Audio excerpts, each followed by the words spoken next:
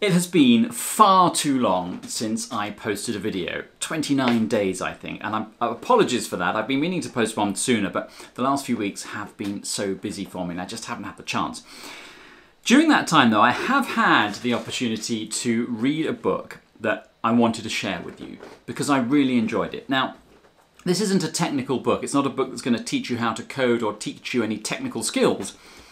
But it does give you a fascinating insight into the history of computers and computer science, and particularly the people that were important in developing computers and computer science. So it's a sort of a history of computers and computer science, but through the key players.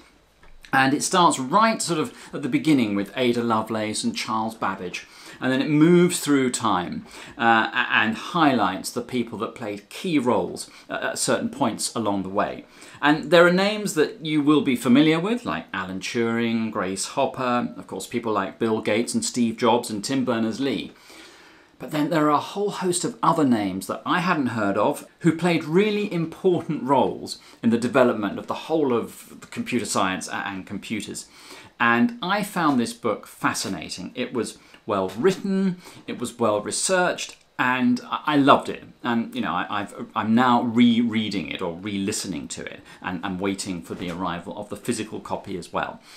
The book is called The Innovators. It's been out for a few years. It's by Walter Isaacson, and I think you'll really enjoy it. One figure that stood out for me, and you know, there were so many people in this book, and really, you could make a video about any of these people, but one figure that really stood out for me was Doug Engelbart, who I hadn't heard of. If you're interested in the history of computers and computer science and you haven't heard of Doug Engelbart, then look him up. I think you'll find him a very interesting person.